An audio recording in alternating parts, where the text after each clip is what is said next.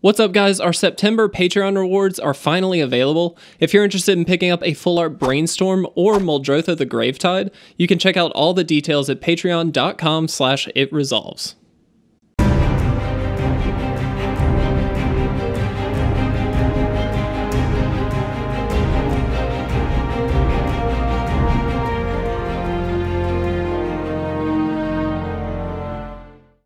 What's up guys, and welcome to another episode of the Crack-A-Pack series. I hope you all had a fantastic weekend. I apologize, we didn't actually get a video up on Friday. 100% I lost track of time and just forgot to record one, so my bad guys. But we are back, and today we're opening a pack of Legions.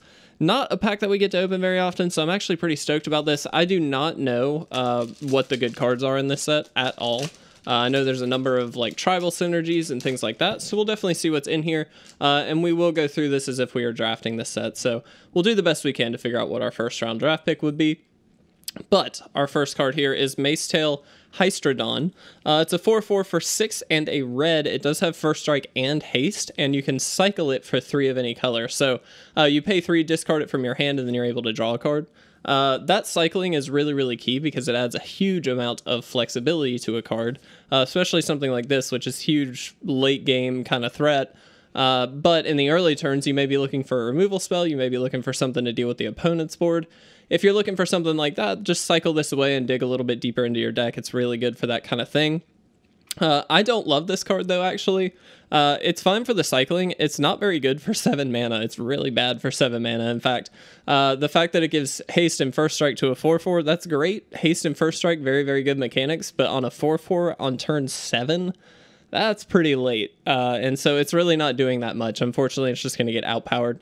Not a super exciting first pick by any means.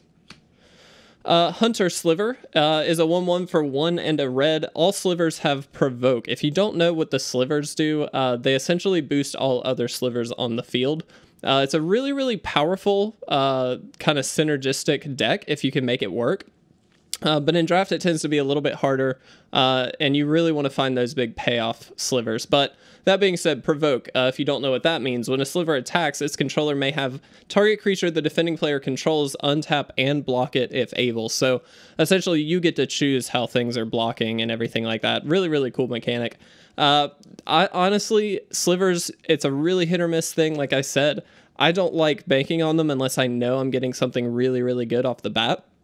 Hunter Sliver, while perfectly fine, is not a reason to be in slivers by any means. There's a few more powerful slivers that you would want first, and so for me, this is not necessarily a first pick. It's something that if I end up in that deck, absolutely take it, but in this case, it's not a first pick. Echo Tracer is a 2/2 for 2 and a blue. You can morph it for 2 and a blue, so you can play this face down as a 2/2 creature for 3 of any color, and then turn it up at any time for its morph cost, that being the 2 and a blue. When it's turn face up, return target creature to its owner's hand. That is a very good ability. So what's cool about this is your opponent's not going to know what it is. You play it face down is definitely the way you want to play this. And then you flip it face up, return something to their hand, and set them back a turn. That's exactly how you want to do this. It's a fantastic tempo play. Definitely the most lucrative card we've seen so far, so that's definitely the one that I'm going to say is our first pick right now. But any kind of tempo play, it's a very blue kind of style of playing, but it works really well. It's just you set your opponent back a couple turns, and incrementally you gain that advantage, and that's exactly what you want to do in blue. What the heck? Oh, Gem Palm Avenger. Could not read that. Sorry, guys. It's a 3/5 for 5 and a white. It also has cycling for 2 and a white. So same thing. You can pay that, discard it, and then draw a card. When you cycle it, all soldiers get +1/+1 and gain first strike until end of turn. Again, we're seeing that tribal synergy. As a threat on its own, this is only a 3/5 for 6. That's pretty bad. Very underpowered. Not worth it at all.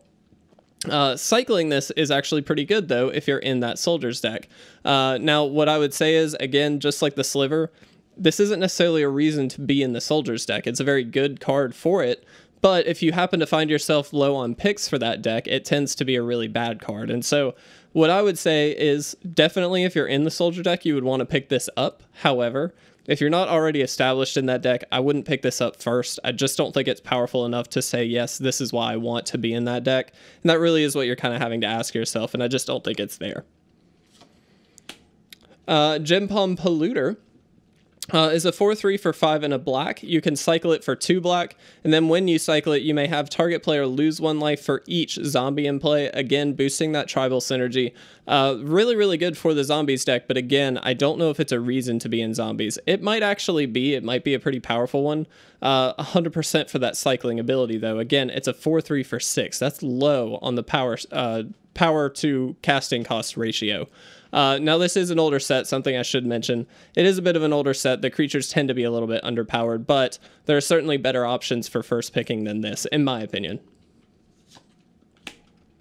Cephalid Path Mage is 2 and a blue for a 1/2. It is unblockable, and then you can tap it and sacrifice it. Target creature is unblockable this turn, so you can actually give that unblockable to another creature.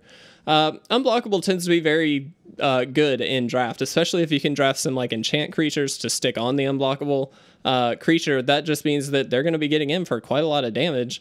What's cool about this is you can tap it and give that unblockable to something else. Now, obviously, it's a one-shot deal. You do have to sacrifice this, which kind of sucks, but if you get a really good bomb out and you really just need to finish off the opponent, tap it, give it unblockable, and then you're good to go. So it's actually pretty good for that. I will say it is in blue, and blue tends to be the color with not necessarily the most buffed up powerful creatures, but it is still quite good in my opinion. I do like the Echo Tracer better still, but unblockable is pretty powerful in draft. It just means that you're going to be able to deal damage every single turn, and that's exactly what you need to be doing, so it's perfect for it. Timberwatch Elf is a 1/2 for 2 and a green. You can tap it and target creature gets +X/+X until the end of the turn, where X is the number of elves in play. So elves are actually a really, really powerful deck, especially in Constructed. We see this card in particular and things like Legacy Elves and stuff like that because it's just such a big boost. You can really turbo out a lot of them. In Limited, I think they're perfectly fine as well. I just don't know how often you can pull off a really, really solid Elves deck. I feel like it's a little bit like Slivers. You're a little bit dependent on what you open up in the pack, of course. That tends to be the case with any tribal synergy, but this is a very, very good payoff for that deck. It just boosted creatures up. It makes any creature a threat as long as you can keep enough of them on the field. So that's kind of the trick there. I think on its own, the Echo Tracer is a little bit of a better card. If you're in that elf deck, though, this is a really, really good card for sure. Vile Deacon is a 2/2 for 2 and 2 black. When it attacks, it gets +X/+X until the end of the turn, where X is the number of clerics in play. So again, we're seeing a lot of that tribal synergy out of this pack. And this is a really, really good beater for the cleric deck. If you can get, I believe it's like a white-black cleric deck. I might be wrong on that. But if you can get a lot of them, this is another really, really good payoff, similar to the Timberwatch Elf, in that you're really, really getting a strong threat every single attack phase, and that's really, really good. I think I would actually prefer the Timberwatch Elf over this, to be honest, just because you can give that ability to anybody at instant speed, and that's a little bit more powerful, in my opinion, than only being able to do it on a singular card. And so I would lean towards the Timberwatch Elf if I was between these two cards. Still, I would go for the Echo Tracer, just a solid card on its own, and I think that makes it a better first pick. It leaves you a little more open. Goblin Firebug is a 2/2 for 1 and a red. When it leaves play, you sacrifice a land. This is just a bear with downside, unfortunately. Goblins tend to be very, very aggro, very, very aggressive, and that's great. If you can get a lot of the payoffs, fantastic for sure. This is not one of them. This is very much a filler 2-drop card. It's perfectly fine because, honestly, in a Goblins deck, you really don't need too many lands anyway, but it's really not ideal. You don't want to be sacrificing lands, obviously. That just seems bad. So it's a bear with some downside. If you're in the Goblins deck, you might pick it up very, very late in the pack just because you need that 2-drop, but there's really not a huge draw for a card like this. Aven Redeemer is a 2/2 for 3 and a white. It has flying, and you can tap it to prevent the next 2 damage that will be dealt to target creature or player this turn. I don't love this card. Any kind of like prevent damage effects, I tend to shy away from a little bit. They're just not my favorite. They do work. I mean, they save you through the game a good bit. However, it's very easy to just remove this creature and it doesn't actually do that much. So it's not my favorite thing. It is a flyer. That's nice. It's evasive. It's a bird and a cleric, which is actually kind of nice. It has synergies with both. Cleric is obviously going to be what you really go for, I would assume, but it is flying. It's evasive. I like it for that reason. I still think the ability on the Echo Tracer is just so much better that I would go for that versus this card, though. That's just, again, my personal playstyle, but that's how I would view it. Void Mage Apprentice is a 1/1 for 1 and a blue. It has Morph, so you can play it face down for 3 and then flip it face up for 2 and 2 blue at any time. And when it's turned face up, you counter target spells. So this and the Echo Tracer are a little bit similar in that they would go in the same style of deck. Obviously, a tempo kind of counter spell focused deck is going to be what these are perfect for. It just kind of sets your opponent back hugely. If you can bounce something, counter a spell, do whatever you need to do, it's going to prevent them from pursuing their own game plan, which is going to hopefully put you in the lead long term. And that's really what Blue's trying to do anyway. And these do fall in the Wizards theme as well, I should mention. But honestly, I don't know which is better here. I'm going to keep them together because I actually really like both of these cards. The Echo Tracer is a little bit easier to pull off, I would say. And because creatures tend to be the focus in draft, that's more kind of my thing, is I would rather be able to bounce a creature. However, straight up countering anything is actually really, really good too. So obviously, I don't know which is best, but I am going to keep them together for now, and we'll decide if we don't get something a little more powerful later in the pack. Our first uncommon is Frenetic Raptor. I hope I'm saying that correctly. It's a 6/6 for 5 and a red, and it just says Beast Can't Block. So this is a beast. It does fall under that beast tribal category, but it's a really, really good beater. It's just going to swing in for 6 a lot. It's on curve, which is great in terms of its stats. Obviously, the Beast Can't Block is a pretty big downside. However, in that style deck, you're probably not looking to block very often anyway. This very much feels like a bit of a win more card, but it is very, very good top end for that kind of deck. I'm going to keep it with the other two for now, and we'll kind of decide again as we get closer to the end of the pack. But I actually really like this card. The fact that the Beast Can't Block is a bit of a setback, but I don't think it's big enough that I think this card is bad. Swooping Talon is 4 and 2 white for a 2/6 with flying. You can pay 1 and it loses flying until the end of the turn, and then you can also give it Provoke. So what's cool, the reason you have the ability to get rid of the flying on this card is so you can actually provoke something that does not have flying into blocking this. However, I actually think this card's very bad because it is only a 2/6. It's really not going to deal with a whole lot except for some maybe low ground, very, very early game threats, and this is a 6-drop, so it's going to be pretty late game when you play this. I don't love it. I think it's quite bad. It's a bit of a mana investment as well if you want to start dealing with a lot of the board, and I just don't like that. Maybe if you can stack on some enchant creatures it gets better, but again, just not my favorite.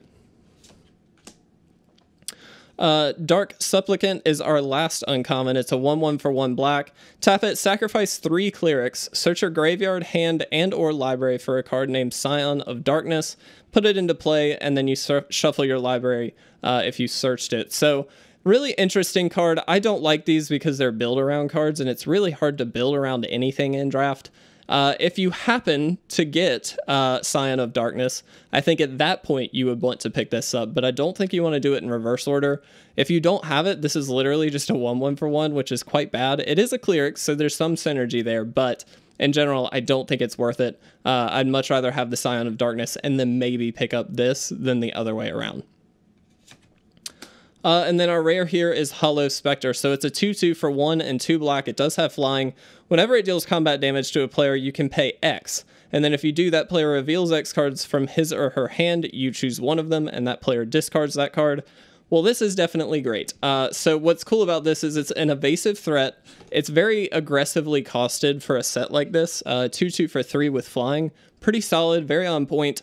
And then being able to hopefully discard some cards from the opponent's hand if this sticks around long enough is really, really good. You're going to be able to get a lot of value off of this. Discard 1 or 2 cards and you've already gained a lot of tempo. That's perfect. That's exactly what you want to be doing. Not only that, it's probably fairly easy to get in for a lot of damage because of that flying, which is really, really good. Just all of the great things with this card. I think this is definitely the best one. For hands down, that's the pick in my opinion. There were a couple of other good cards, but I do think that's definitely the best. So if you disagree, please let me know in the comment section below. But if you enjoyed this video, please make sure to leave a like or a comment down below. And as always, please make sure to subscribe to stay up to date on all of our awesome content. But with that, I'm going to get out of here. Thanks so much for watching, guys. I'll see you in the next Crack-A-Pack episode.